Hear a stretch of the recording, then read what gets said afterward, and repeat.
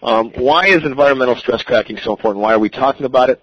Well, a recent study was done of about 5,000 fractured plastic parts, and what they found was that the number one cause of plastic component failure was, in fact, environmental stress cracking. 1 part in 4, about 25% of parts that failed through environmental stress cracking. So it's the single largest cause of plastic component failure. That's why we're talking about it. It's a very, very important mechanism, and so it bears attention.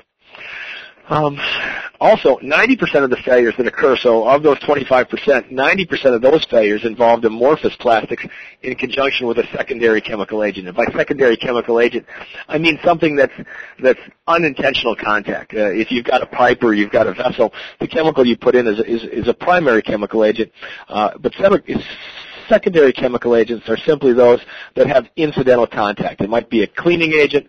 It might be a paint that might be oversprayed. It might be an adhesive. It might be anything, again, that comes in unintentional contact. And so, again, we can start to lump on where we start to see those failures.